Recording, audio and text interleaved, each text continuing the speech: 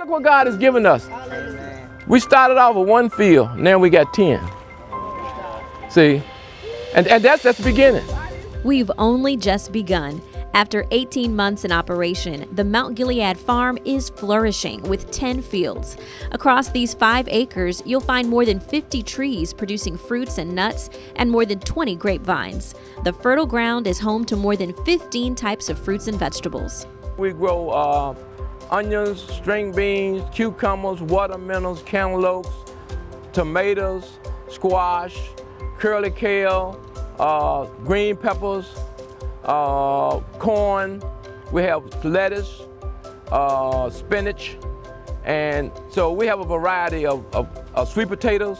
So we have a variety of things that we grow. Our farmer-in-chief, known affectionately as Captain Duggar, is witnessing miracles on this anointed ground. First, the overflow of rain has led to a tremendous harvest. We went from harvesting 200 pounds a week to harvesting over 1,000 pounds a week. So God has gave us that, and also He has sent us the team, the people we need to harvest with us.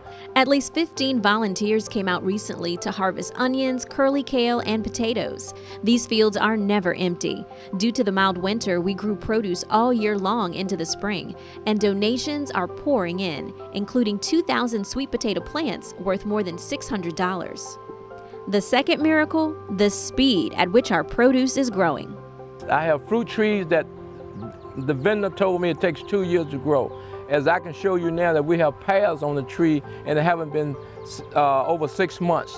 The pears are producing on the fruit trees right now. We got grapes on the vine we just planted this spring already. So it's normally take a 2-year process, but God is doing it within 6 and 8 months. Even I don't understand what God is doing, you know what I'm saying? But I know every other day we have to harvest because the stuff is just coming out the field. It's just, with the rain and all, it's you know, such fertile soil, and we're getting such a great harvest. And the third miracle at our farm, new debt-free equipment, including 2 John Deere tractors and a mower.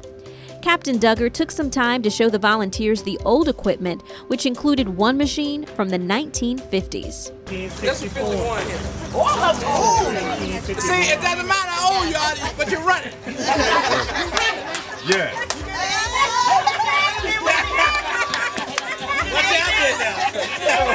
Captain Duggar keeps us laughing while he drives home an important revelation.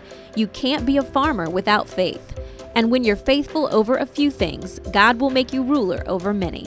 When you fix what you got and appreciate it, Come on now, come on. God can bless you with something else. Come on now. You know what I'm saying? So what he said was, I see that you're a good steward over this. You took care of the old stuff, and now I'm going to give you some new stuff. New equipment, which helps us do more work with less manpower. For the month of June, we've harvested more than 3,300 pounds of food. It's going from the fields to the food bank. We loaded up boxes of squash, string beans, and kale for the Chesterfield Food Bank, and for the food pantry at the Hope Center in Petersburg. The Hope Center's executive director came by the farm to pack up and load boxes to take back to families in need. So what's next for the Mt.Gilead farm? Well, we have our first farm animal, Quaxity. She's becoming quite comfortable in her new home and already laying eggs. Captain Duggar plans to eventually create a chicken farm to raise eggs. He's also working on a greenhouse to grow our own plants and train volunteers on the process of seed time and harvest. Captain Duggar says if you're wondering how you can help with the farm, come harvest and sow your time. You got to come up in here and see what God is doing. See, and once you get up here, you hooked.